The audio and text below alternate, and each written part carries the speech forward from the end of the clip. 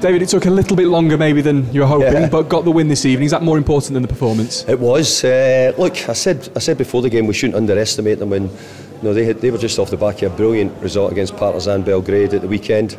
So I expected them to start well. I actually thought we started well in the opening minutes, but then they grew into the game, and they probably had a few more opportunities in the first half than I would have liked. I thought by the end we limited them to not too many, if any at all, in the second half. Do you think there was anything specific, maybe why it was a bit of a struggle to create anything before the last few minutes? Quite a few players who've not played for a while.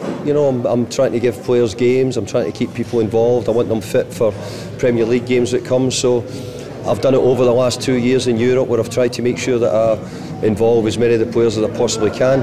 But obviously winning's what I want, and we've won tonight, but it's still got me a chance to give a few players a game, give me a chance to have a look at them, and for them to show me what they can do.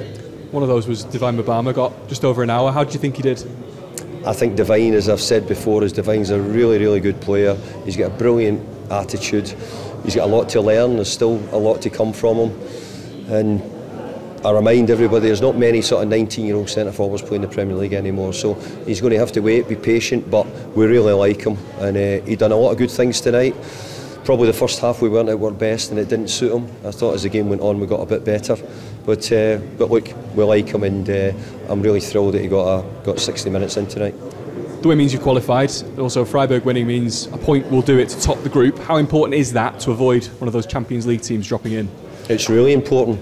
But let me tell you, if you'd given me we would qualify at the start of the group, I'd have said I'm taking that all day long.